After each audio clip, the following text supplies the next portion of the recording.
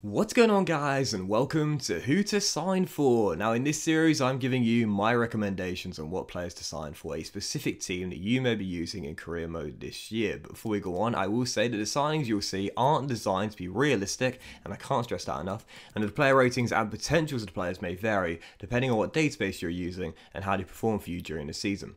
Obviously you don't have to follow all the tips. This is really just a set of guidelines to give you a hand if you're stuck for ideas and want some suggestions on what players you can sign for a certain club. This is mainly aimed at those who are out there who are new to the game and just need a little bit of advice, or for those who are out there who just want a few recommendations of what players to sign for a team that you may be using in this year's career mode. So yes, in today's episode of Who to Sign For, guys, it's Leeds United, and I'm really excited for this one because Leeds have been a fascinating team to keep your eyes on over the course of the past few years. Now, when Marco Bielsa came in, he took them from a championship side who struggled to get over that final hurdle of returning to the Premier League, did that, then in their first season last year, finished in the top 10. It was an amazing first season. They won so many plaudits for their brand of all-out attack, fast-paced, exciting, fun football to watch. But this season, they've had what you might call second season syndrome in the top flight. Yep, Bielsa has just been replaced. They've brought in Jesse Marsch, the American head coach as well. But Leeds are such a fun team to do a career mode with this year. And if you are looking for an RTG in the Premier League, I think Leeds are probably my top choice. They've got fantastic kits. They've got a very atmospheric ground in Ellen Road. They've got strong rivalries, especially with Manchester United, of course. And also, if my team ever got to the Premier League in your save, Millwall as well. But it's a great team to do a career mode with, absolutely. And as I'm running you through the squad here, it's a 4-star team. The objectives in the first season, very, I would say safe, if you will. Finish in mid-table in the Premier League and reach the last 16 of the FA Cup. And as I run you through the squad here, you'll notice there's some really good young talent as well. It's a side with some good young talent and also some aging players as well. It's a nice blend of youngsters and also experience as well, and a couple of star players, and of course Raphinha and your main man Kalvin Phillips as well. So yeah, so running through the side here, you can see there are one player we see that come to the end here. That's Adam Forshaw, the 29-year-old central midfielder, and I'll put him plus Click and also Liam Cooper on the transfer list as well. It's just 3 players going on the transfer list with Leeds United. You don't need to do a hard rebuild in the first season. Just sell a few of the aging players and bring in some youngsters as well. So we sold Klitsch to Mallorca for 2.15 mil. He is now in his early 30s, so I'll definitely say in the first season, just 73 rated.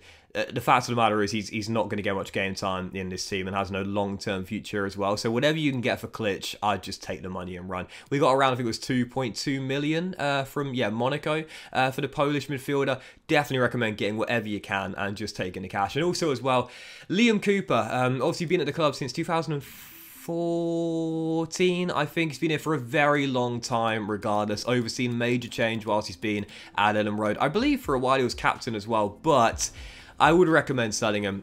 75 rated, 29 years old. You will be looking for a new centre-half in the first season, and personally, he's only going to get worse. He actually turns 30 right before the season starts. He's only going to get worse. He won't get any better than 75 overall. You can do better, and you can get younger as well. So for me, I'd recommend selling Cooper in the first season. It's kind of painful after all the years he spent there at Ellen Road, but I would recommend selling him in the first year, along with, again, Adam Forshaw, as we extended a bit here from Montpellier, and also Osasuna as well, Cooper and Klitsch. Those 3 players I'd recommend selling in the first season. Personally, I wouldn't recommend selling anyone else, though. You know, you could possibly move on Stuart Dallas, if you will. If you really wanted to be harsh, perhaps Luke Ayling at right back as well. But really, you don't need to do a major rebuild in the first season. If you just sell those 3 aging players who don't have as much quality, you're not going to get much money for them. But the one thing you'll be noticing as I'm negotiating the sales here is they're actually on very high contracts. Liam Cooper is on about 50 grand a week, and at 29 years old and 75 rated, doesn't really justify that salary. Not in FIFA career mode, at least. Same with Klitsch. He was on over 30 grand a week despite being just 73 overall. They don't really justify those salaries. So really, the money you're getting for these players, while whilst it might be quite minimal, is secondary to the fact you'll be saving money by not paying their contracts anymore. So I definitely would recommend doing that, selling those players who are on high contracts, they don't justify them, and looking to get younger replacements. So as for new signings with Leeds United, on the back of the free sales there, jumping our budget up to around 57 million. Well, the first player I get is a new backup goalkeeper. It's Etienne Green from St Etienne. I recommend this guy for practically any Premier League career mode. He's a young English goalkeeper playing for St Etienne, clues in the name, and you can get him for around 10 to 11 million pounds. He's 74 rated with 82 potential, and whilst you have got Meslier between the sticks, the fantastic young shot stopper, you want someone better for the backup goalkeeper role. Kiko Casilla is out on loan. You could potentially recall him if you want, but the other two goalkeepers here are Clayson and also Vanden something, young Dutch goalkeeper, Vanden Heuvel, there we go. You know, these guys are decent young talents, if you will. But I personally think you should get someone better for the bench. You might not need one for Meslier, but heaven forbid if Meslier ever gets an injury, you're screwed between the sticks. So personally, I recommend signing Etienne Green as your understudy for Meslier. But as for other signings, I would recommend a new holding mid. Obviously, we sold Klitsch and Forshaw as well. Stuart Dallas is aging as well. I would recommend a new holding mid to play alongside Kalvin Phillips. My #1 target would be this guy, Oliver Skipp of Tottenham Hotspur. 20 years old, 77 rated. You can get him for valuation because he plays for a big club and there are better players in terms of rating in his position, but this guy's a really, really good young talent. He's got 84 potential, so grows 7 ratings, and at 77 rated here, you can see defensively, he's really, really solid. Medium high work rates, comfortable on the ball with 78 short pass and 76 long pass as well. The stamina's not bad at 78 either. He isn't the quickest of players, that's true. You might want to train the pace up a little bit, but other than that, he's a very comfortable anchor man in his team to play alongside Kalvin Phillips. So I definitely recommend Oliver Skipp as your replacements for Forshaw and Klitsch as well. And I would recommend a new fullback as well. And I'd go in for this guy, Kyle Walker-Peters. Formerly of Spurs, of course, moving on to Southampton. This is a really good versatile fullback. You might have to spend a couple mil over the valuation to get him from St Mary's, but 77 rated, 24 years old, so he's still going to get better. His potential is 82, so he grows 5 ratings. And what I love about KWP is he can play both right back and left back. Very, very versatile with a 4-star weak foot. High medium work rates, great stamina, and just as good going forward as he is defensively as well. So he can offer options both when going forward on overlaps and also be solid at the back as well. I'll give him the defensive wide back development plan though to train up the defensive work rate from medium to high, and I'll put him in the first team and drop Luke Ayling to the bench. Obviously, Junior Firpo has just come in at left back, 76 rated, so he'll be starting at left back, but KWP replacing Ayling, I think, to me, makes a lot of sense. The third signing I made was this guy right here, another Spurs youngster. It is Japhet Tanganga. Again, because there are players that are higher rated in the same position, you can get him for valuation, which is £8 million, and this guy is 74 rated, 22 years old. And you might look at his position and think, hang on a minute, you just signed a wing back in Kyle Walker-Peters, why are you getting another one when Luke Ayling is still here? Well, with Tanganga, I've mentioned this before, this guy is so versatile, you can play across all the back line, right back, left back, but also centre back as well, and that to me is where I would play Tanganga. With medium high work rates, 81 strength, and I think it's 89 jumping as well. Don't be put off by the fact this guy is only 5'11", and I say only 5'11", like I'm a girl on Tinder. Personally speaking, this guy can definitely play centre back, and to me, that's where I think you get the best out of him. Again, he's not the traditionally tallest of centre halves at 6'+, but because of the 89 jumping, the solid strength as well, it's not going to be too much of a shortcoming, no pun intended. I really feel as though Tanganga would do a much better job at centre half, so to me, I'd sign him from Spurs for, again, around valuation of 8 million, and then I'd train him to centre-back straight away to replace Liam Cooper long term. As for one of the final signings I made, I would recommend a new backup striker. Now, I know Leeds fans will be sitting there saying, what's wrong with Gelhardt? Obviously scored that late winner very recently for Jesse Marsch's first Premier League victory. Nothing wrong with Gelhardt at all. Great potential, really good young striker to look out for in the future, but you might want someone a little bit higher rated for the bench right now. and I really do recommend this guy, Giacomo Raspadori. His contract is upcoming the end of the year, which means you can get him for under the valuation, plus a minor sell-on clause as well. He's one of the best young strikers to buy in the game from Sassuolo.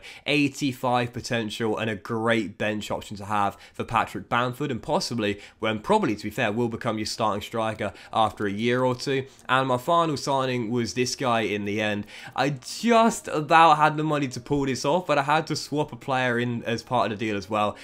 You'll know all about this guy if you watch Championship football. You'll know all about this guy if you play FIFA Career Mode or Football Manager. It is the Fulham playmaker Fabio Carvalho. Such a tremendous young talent, and Lord knows we're all hoping he chooses England, not Portugal, to represent his country at senior international level. But Fabio Carvalho also has his deal coming the end of the year, so you should be able to get him for around 3 to 3.5 mil. I didn't have the money to pay for that all myself, so in the end I had to do a little swap deal, which included, I don't know what I'm doing here, which included Tyler Roberts as well.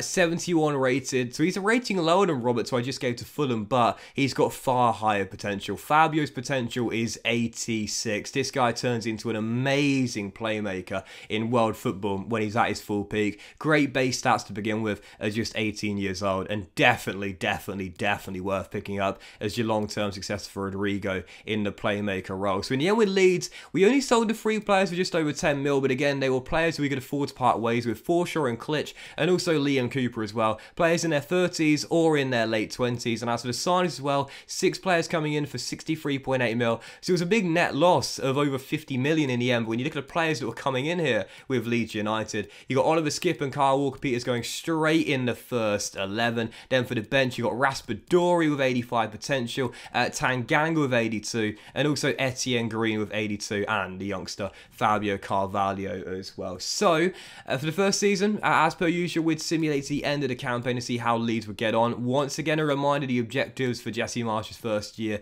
in charge were to finish in mid-table and reach the last 16 of the FA Cup. And as you can see, as we came towards the end of the first season, I got to be honest, I was really worried. I was watching the simulation go through and we lost a lot of games. But I survived my first year in charge to find out we finished in 17th. Yeah, it was not quite the first season I was hoping for, but we did do the most important thing, which was survive.